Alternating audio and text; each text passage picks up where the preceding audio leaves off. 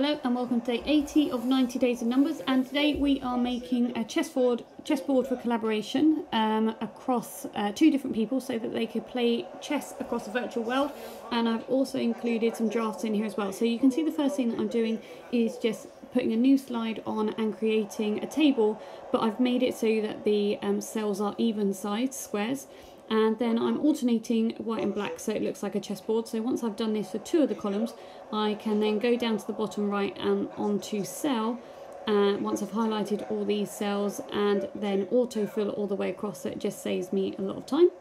Once I've done that, I just also click on the table and add a border around all of the outside of the board so that you've got a nice border there.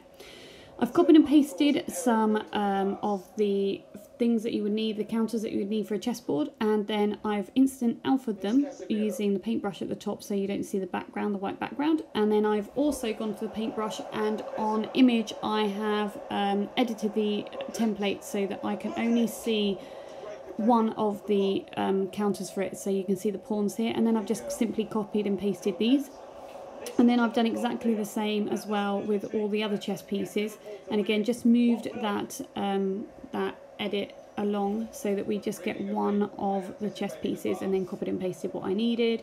So again, we're just moving around until we see exactly what we need.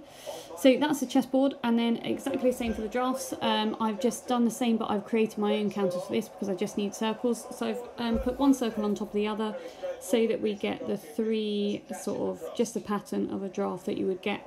And then I've given it a border so that it looks exactly what we want it to look like. The really nice thing about this is the ability to use the collaboration tool at the top, which is the little person with the plus. So once we click on that, we can invite people to collaborate on the board with us. And normally that means we can add people to create with us, but what it means in this circumstance is that they can actually play chess with you. So as you can see here, it will start to collaborate, and then each person can move a counter at individual times. So this is Finley moving a piece, and then I can move a piece, and they will see what I do and I can see what they do.